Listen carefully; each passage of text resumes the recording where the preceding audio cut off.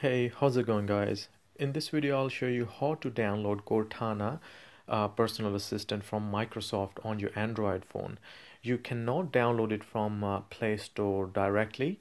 You gotta download the Microsoft's app, and then you gotta go into the app and download. It's a whole lot of mess.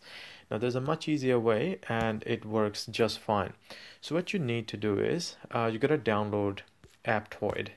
Now, if you don't know what APTOID is, I have made another video on my channel, so you can go and see how to download APTOID. Now, APTOID is basically another Play Store, but on APTOID, everything is free. You don't have to pay for any of the apps like you have to do it on Play Store.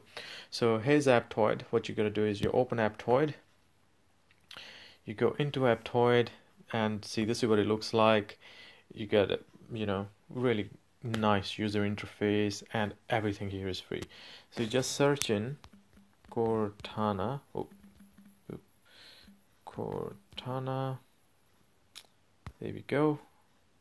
And there's the first link with Cortana, and we're gonna click download and install. Now, I always check everything on my AVG antivirus. So there we go. We got Cortana here. Now, it wasn't that quick because I have already downloaded Cortana in my phone, so that's why it looked so quick. But the file is about 21.9 MBs.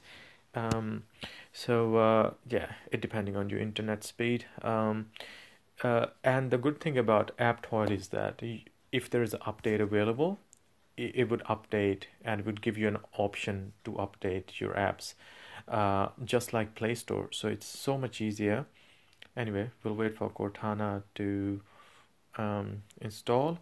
It takes a few minutes. I had already installed Cortana, but I uninstalled it to make the video and to show you guys. I just wanted to make sure and test it and check it to make sure it works properly, and it worked wonderfully. No dramas whatsoever, and it's definitely better than if you got Galaxy, or High Galaxy, however you call it, S-Voice. Yeah, that's the one. It's definitely better than S-Voice. As you know that the Google personal assistant is not available on all the Android versions right now, mostly just on Nougat. Unless you root your phone, then you can get it. Anyway, so this is installed now. Let's open it,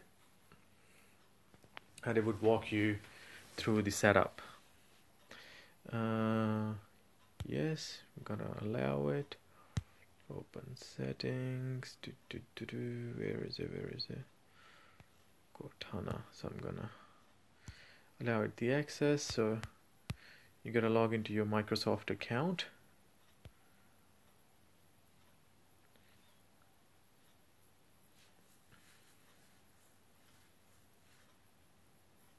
Okay, here we go. We allow the permission for the microphone, then open settings again. I have already.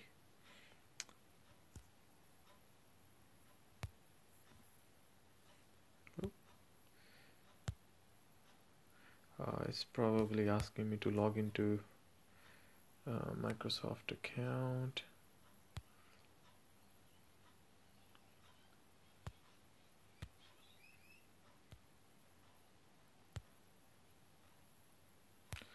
It's probably yeah, it's not doing it because I'm recording the video, because it did give me a little notification last time when I installed it. It's because when I'm using the microphone for another purpose, Cortana won't sort of interrupt us, so it let me do my thing.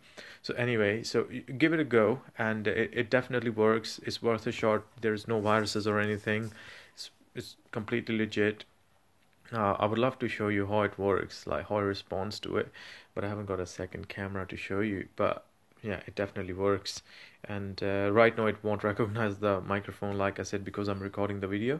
So give it a go, guys.